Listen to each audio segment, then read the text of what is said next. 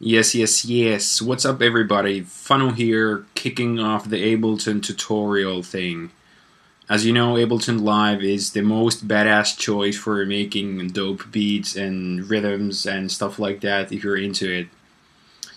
We're gonna take a look at how to use the Ableton drum rack in such fashion that you're gonna be able to change the sounds as you're playing your song as you go. So we're gonna start with a drum rack. I've got it here, and I wanna make a simple beat, but for that I'm gonna need a kick, a snare, and a hi-hat. I wanna be able to change the sounds as I go. So here I got some kicks. I want to start by dragging a kick sound on one of the drum rack pads, just like this.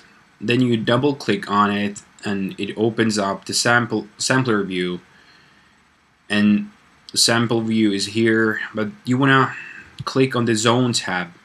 You see the sample here, that's the one that you just dragged here.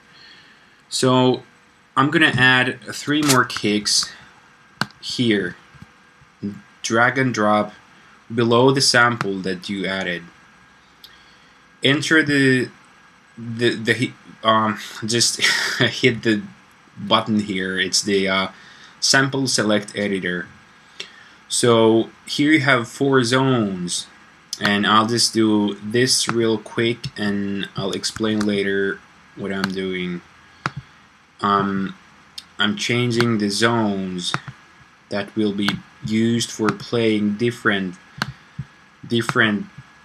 kick sounds as I go.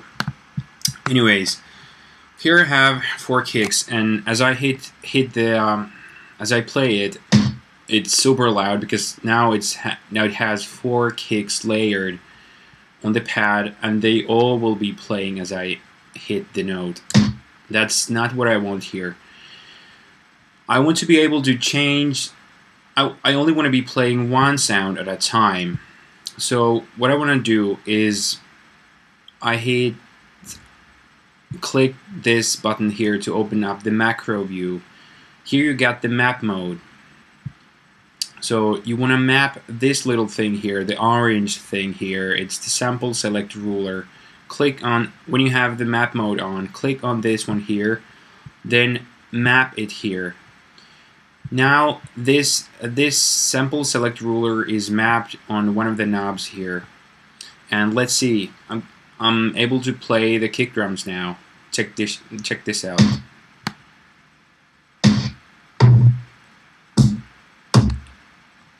So what it does is I can change the value of the knob to change the sound of the kick. Let's change the value so the knob becomes more useful, so you don't have to be moving it in a very small area. So I've got 4 samples, and the numbering goes from 0 to 3. So 0 to 3. Now let's turn this down just a bit because it's pretty loud.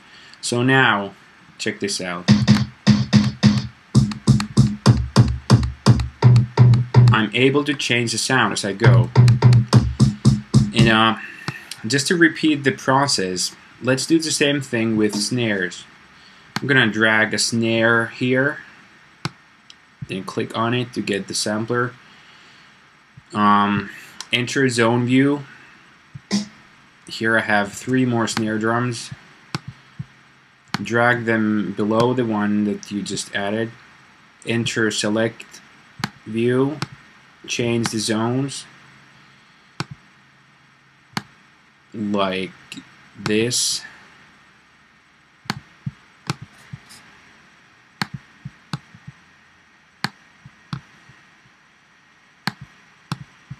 Then, because I have 4 samples, it goes from 0 to 3. No, actually, no. You wanna map the sample select ruler. Click on this when you have the map mode on. Click this first, and then click map. Now it's mapped on the knob here. Also change the value here to reflect the number of samples you have on that pad. I've got 4 samples and the numbering goes from 0 to 3, so 3 it is. Now I can play the snare drum and change it. Let's add a hi-hat just to be able to make a very simple beat.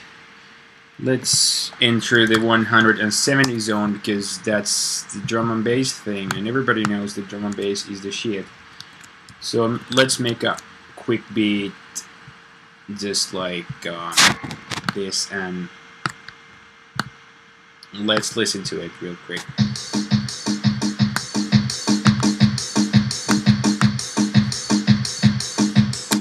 Well, yeah, I know it sounds pretty dry, pretty dull, pretty boring, but that's not the point here. What I want to show you is now, because I have the rhythm is playing.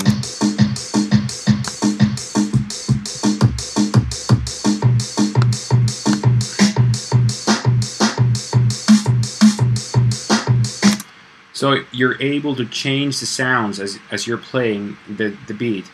So that's pretty handy, and you can add as many sounds as you wish. Just click on the pad. Sorry for messing around. Click on the pad. Damn. And on the zone, you just add samples. Edit the zone, 1 per each. Map the sample select ruler on a knob, and there you go.